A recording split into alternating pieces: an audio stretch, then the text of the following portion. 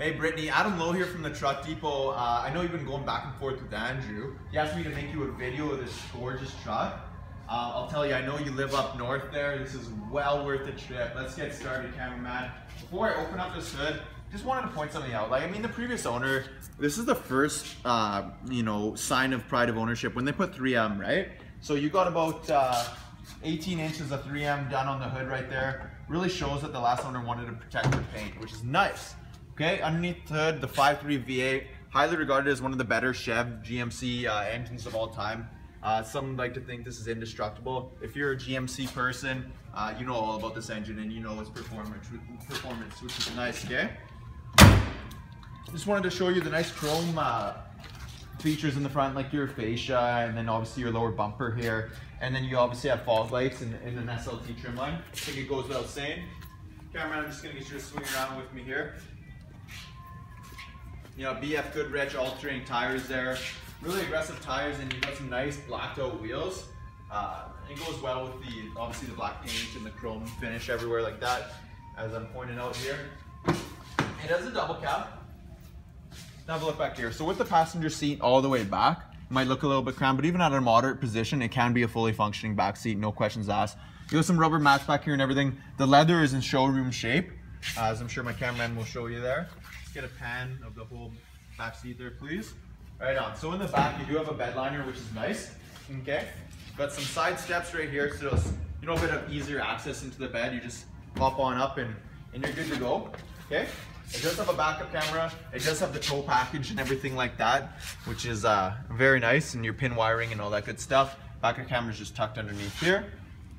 I will ask my cameraman to hop in the back though. We can go over some features on the inside.